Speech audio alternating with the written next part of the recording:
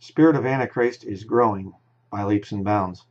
I just heard about this thing, this Jesus Revolution. It's released here this month, February of 2023, and it has this Kelsey Grammer guy in it of the TV show Frasier. I used to watch that many years ago. And he's a pastor, and he's got a conservative church and everything else. And they bring in the hippies, and they bring rock music into the church and all this stuff. And there are people that are, you know, against it and whatever else. And the old people like this guy here, he's, you know, this isn't right and whatever, you know. Very interesting. Again, it's the whole thing of experience over doctrine. That's what the Antichrist is. The whole world's going to worship the beast. And I saw this thing, there was a documentary, Out of the Shadows or something like this.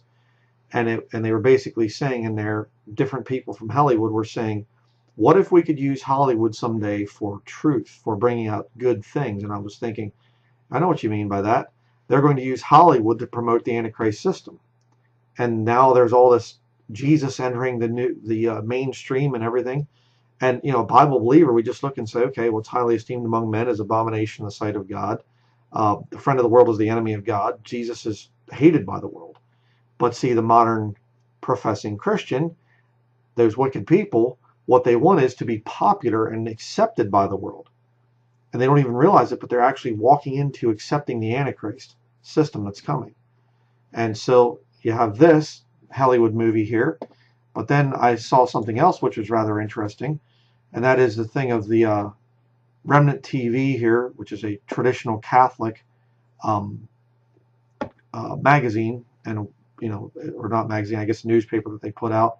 And it's also, he has a YouTube channel there, but him and Nicholas Fuentes and a bunch of other trad cats have been, all of a sudden, the FBI is going after them.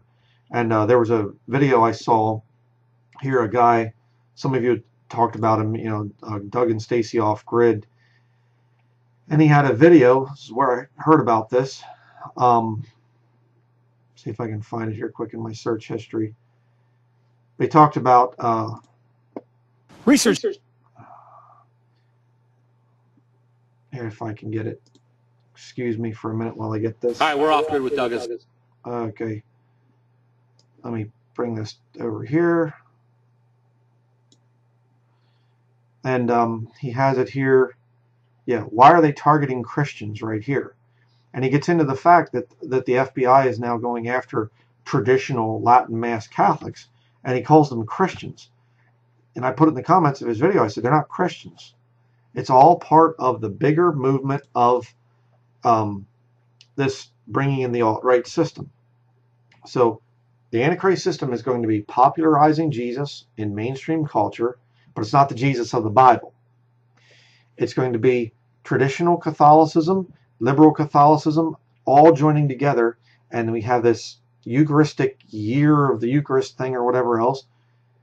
It's moving into high gear, brethren.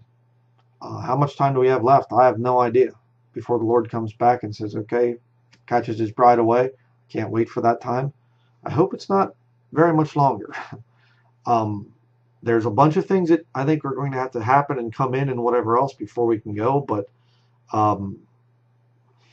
when I did my study about alive and remain, the body of Christ, we which are alive and remain, and I said, I don't think it's going to be a lot of people that go up at the catching up.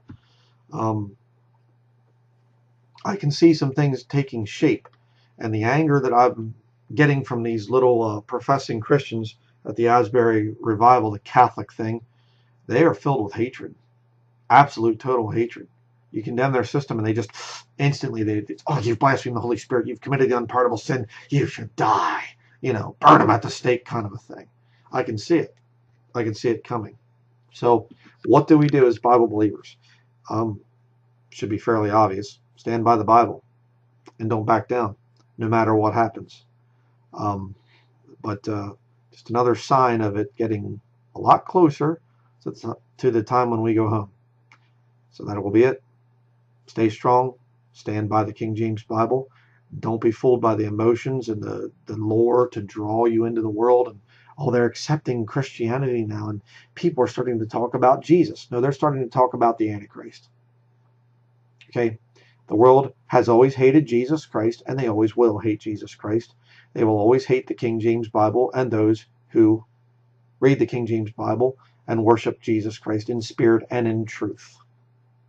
That's going to be it. Thank you for watching.